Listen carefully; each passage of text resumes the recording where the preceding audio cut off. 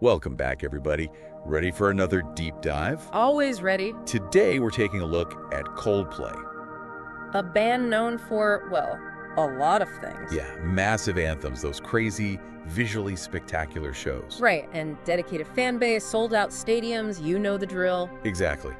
But we're going beyond the hits, beyond the lights, to uncover what makes this band, and particularly Chris Martin, tick.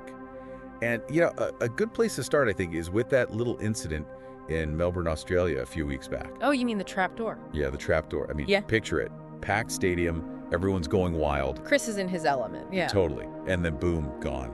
Vanished into thin air. Or, more accurately, the stage floor. Right. And it's funny, but it also kind of reveals something deeper about their approach to their music, their shows, and, their fans. What do you think? Okay, so rewind to that night at Marvel Stadium. It was electric, pure energy. Chris was really feeding off the crowd, deciphering those signs, fans hold up, the music's pumping, the lights are doing their thing, and then bam. Mid-song, he takes a step back right into an open trapdoor. I bet the crowd went nuts. Oh yeah, you could hear a collective gasp. But then the best part, a crew member was right there and sort of caught him mid-fall. Wow, talk about a close call. Seriously, could have been nasty. But what does Chris do? Pops back up, dusts himself off, and with a huge grin says, "That's, not planned?" Well, that was nearly a YouTube moment. Classic Chris Martin. Totally. The crowd loved it, a mix of relief and laughter. What could have been a disaster became this shared moment, this connection. And that's really what I think this incident highlights. Chris's quick wit, his ability to just roll with it and turn a potentially embarrassing situation into something lighthearted. It's that authenticity, right? Yeah, Makes you feel like he's just like us, even on that massive stage. Exactly. He doesn't take himself too seriously. It's brilliant. And actually, speaking of Trapdoor mishaps, wasn't there something similar with Olivia Rodrigo? Oh yeah, just a month or so earlier at a different venue in Melbourne. Same city, different artists, same trapdoor issue. Maybe Melbourne needs to rethink its stage design. Maybe. But seriously, it's a good reminder that even in these huge, meticulously planned shows, stuff happens.